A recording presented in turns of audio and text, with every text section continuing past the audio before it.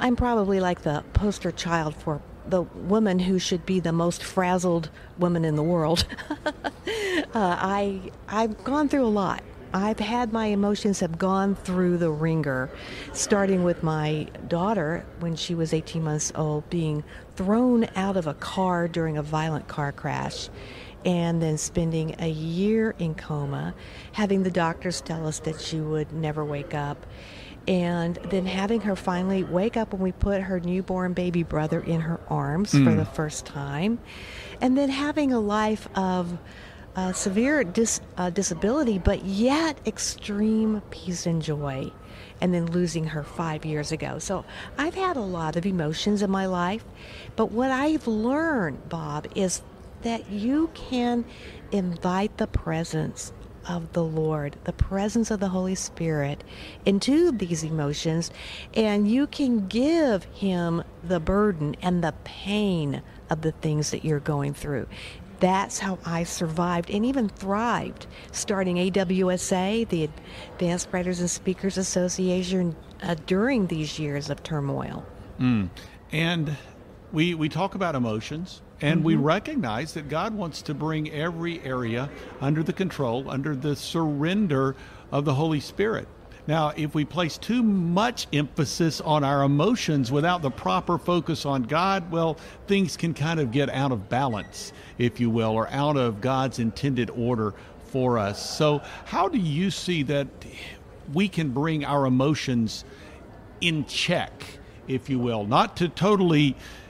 Obviously, God doesn't want us to just bury our emotions or deny our emotions. He has created us as emotional beings, but He does desire for our emotions to be brought under the lordship of Christ. So how do we do that?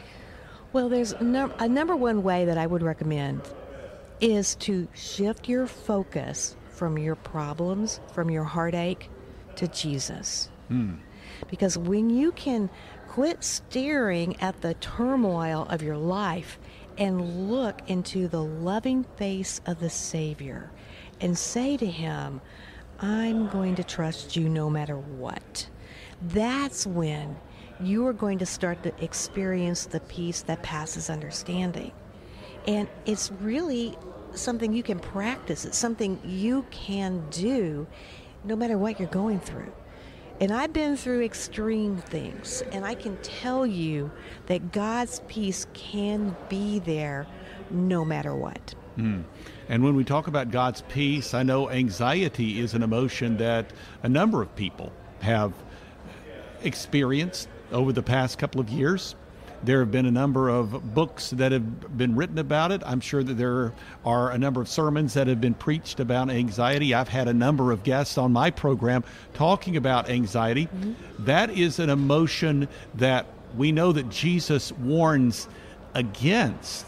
So as we think about emotions, and I guess you could describe them as bad emotions, such as anxiety or fear or worry. Of course, all of these are kind of relatives of one another in the families of emotions in our hearts. But when you think about anxiety, worry, how do we pray in those areas? Well, I'm glad you asked that. In fact, I'm going to share with you a prayer that I wrote called Anxious. And in this particular prayer, what I did, and what I did in every prayer, there's over 70 prayers in this book, praying through every emotion. What I did is a Bible study on every emotion, and I was shocked to find how much of the Word talks about our emotions. And so what I did then is I found the scriptures, and for example, we'll take a look at one scripture that I found. 1 Peter 5:7 says, turn all your anxieties over to God because He cares for you. And that's one I found. I found more. And then I took the scripture that I found and I paraphrased it back into a prayer. So now people, when you turn to, it's all in alphabetical order, you turn to the anxious prayer.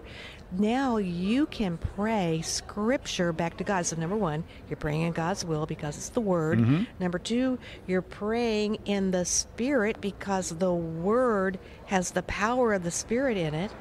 And number three, you're going to feel a transformation. You're going to feel a release as you pray.